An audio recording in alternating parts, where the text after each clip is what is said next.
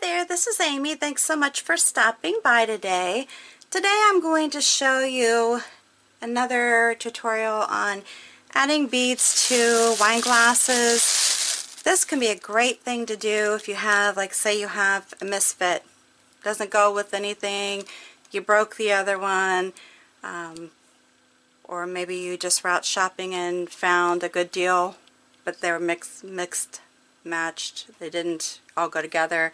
Hey, go ahead and have some fun with it. Alright, I'm going to basically be using glass paint. It's FolkArt Enamels, and this is their gold. I have a special tip on the top here in order to allow me to draw the lines. So I tried this a minute ago, ended up wasting some beads, so I thought, you know, anything you do with art has to be trial and error. You know, just keep that in mind. I think I had the paint on too thick. The beads, it's very possible, will run in the paint, so be prepared for that. And I guess maybe just trying not to put it on as thick as I had it. We'll see if that works better. Never had a problem on the other tutorial that I did, so I'm not sure why, other than the fact that I did have the paint on really thick. So I'm just going to go around the glass, drawing some lines. I was going up and down on the last one because it does get a little thicker down here around the bottom. Doesn't matter what kind of design you're using, or if, you know, like the squiggly line or straight line or whatnot. Doesn't really matter.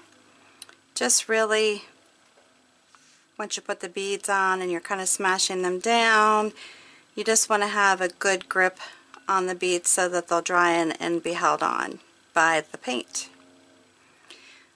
When I did my first one, which was a long time ago, and I did a video on it, I had somebody say, well, why didn't you just use Mod Podge so that it dries clear and you just see the beads? Well, I really wasn't trying to do that. I wanted to do it with paint. It was something I had seen on Pinterest. And at that point I was doing some videos based on things I would see on there, if they were as easy to do, worked as well as it showed, you know, that kind of thing. So I really did like it. I liked how it turned out. Did it with white paint. And like I said, this one I'm doing with the gold, just to switch it up a little bit, and we'll see. It's just another idea of things to do, something fun and creative to do with your glassware. I know a lot of people have purchased glass from dollar stores and have been very happy with those. So if you're someone that wants to give that a try, you know, you don't have to spend a lot of money on it. It's actually a fun little activity to do even with kids. Not necessarily that you have to get them wine glasses, I don't mean that, but you know, they can do it on regular or even plastic, actually, because you aren't going to bake this. This is not something that's going to be put in the oven. So it's very important that when you're looking for a glass paint, when you're doing this type of a project, that it can cure by air drying.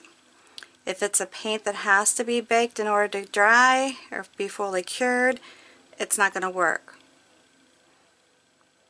if you have to put it in the oven. Actually, this is kind of fun looking, just drawing the lines on it. Kind of reminds me of a dandelion. If you're new to my channel, then make sure that you hit the subscribe button that you see down below, and make sure that you also hit the notification bell that pops up. That way you'll be alerted whenever I post something new. If you like my video, make sure you give it a big thumbs up, and I would love to hear from you. Have you ever tried to do this type of beading on a glass? If you have, let me know down below. Say, yes, I have.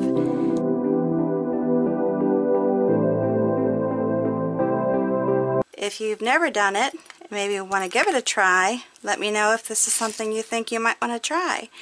Now, I'm just basically on here, I should have a pan underneath me to catch these beads, but I do have some paper under it.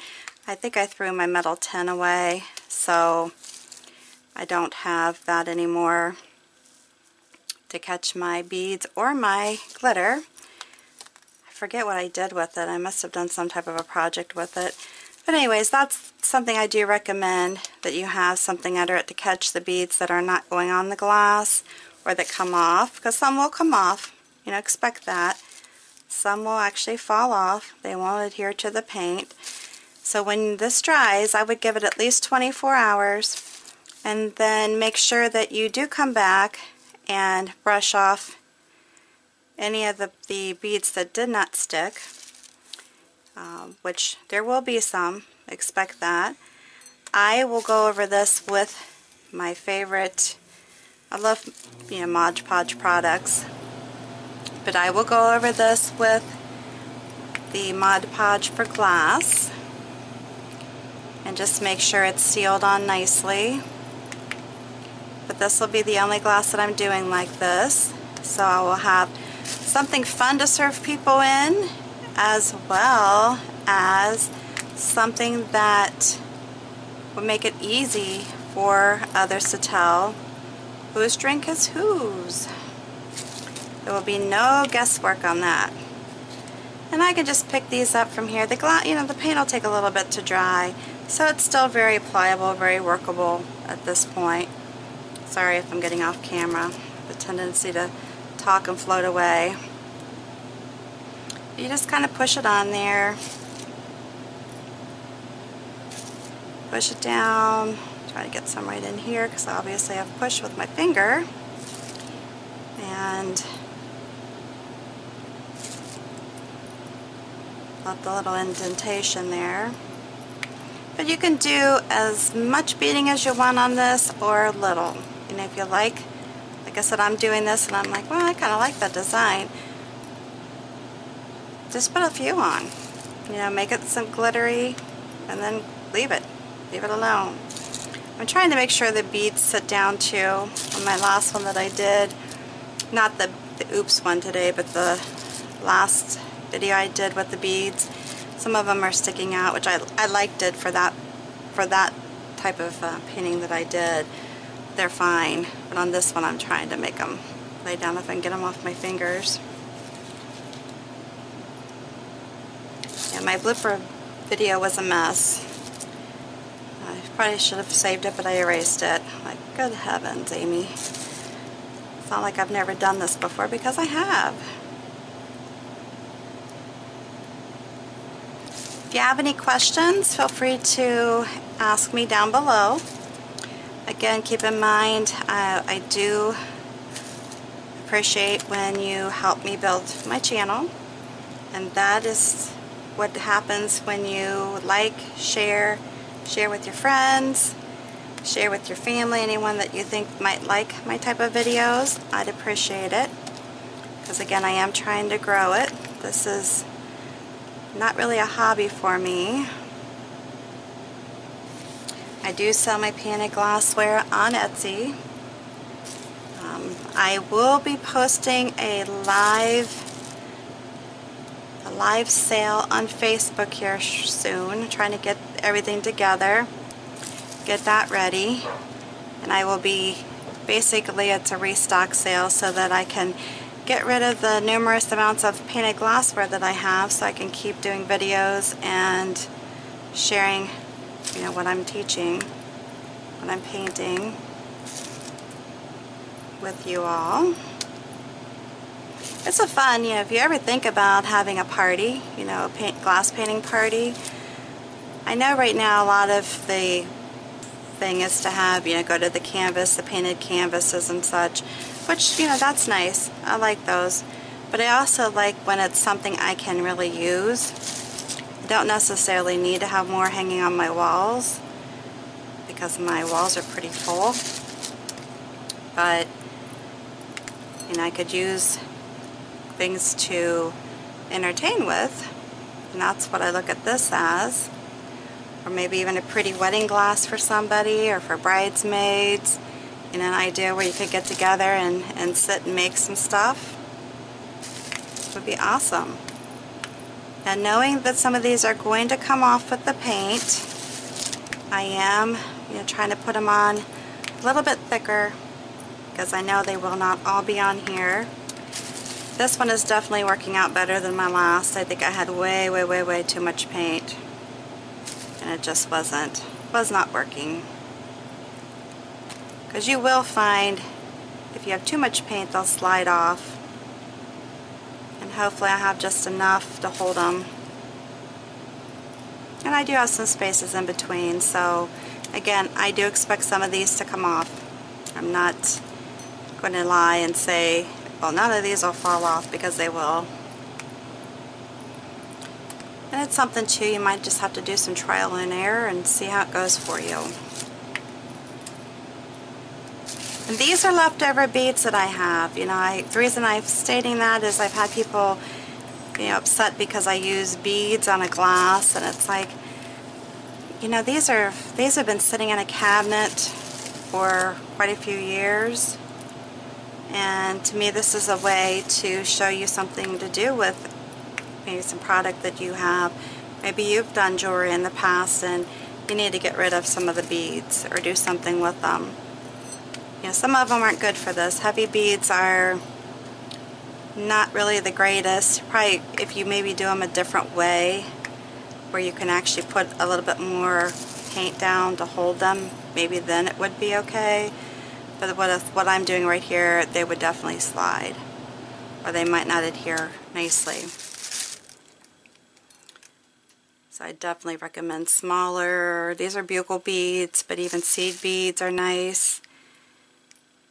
And I had a really great collection of beads that I was putting on when I was trying to do my video a little bit ago. I had a lot of neat beads, but they are no longer usable. And that's all I'm going to say about that.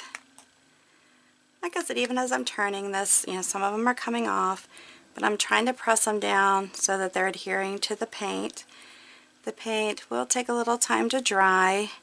Again, if I were you and you were doing this, allow the paint 24 hours before you start messing with it and trying to brush off any of the extras.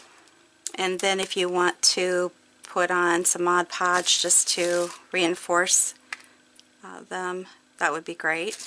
On the glassware, would not use the spray. I would use what's in the jar. The spray, you just have to be careful with any time you spray, because it's just going to get all over the place. Now, if you're doing different projects, it's probably awesome. Like on my rocks, I love it, but I am not a big fan of it on the glassware, and I have tried to use it on the glassware before. So it probably just depends on what kind of project you're doing with it on the glass. But I'm just not a good sprayer, too. I don't like spray paint. It's just, I don't have enough experience with it, is probably what it amounts to. But anyways, I like this. I got another one's getting ready to fall. I just want to kind of look at the glass, go around and make sure that they're all laying down. Some of them are not. Some of them just fell, which is fine. Like I said, that's to be expected. But at this point, I would just let it dry and see what you get when you come back tomorrow. Now on here, it's I could dab on some more paint if I needed to. And that's something too, if you find that there's some sparseness and maybe you want to add some more paint to make it adhere better, or to put more beads on it if you feel like too many of them fell off. I don't think you're going to find that though. I think you're going to find that you've got enough beads on it. You'll have some that'll come off, as I mentioned. But it's not like you'll come back and they'll all be gone, because they won't. And then if they are, I'm not sure what you did wrong, because I have not experienced that. Alright, so here we go, and I think it's very unique. Get this off of here. Some that fell up that way. Very unique. It's a one-of-a-kind glass. It's not really, but it's just pretending that, hey, I got a mismatched glass. I don't have a partner for it anymore. What can I do? How can I make it look nice? And I'm repurposing beads, and I'm making it unique at the same time. Alright, so if you like this glass, give me a big thumbs up. Comment down below. If you're going to try this, let me know. And make sure you hit the bell so that you get notifications. And until the next video, have a good one.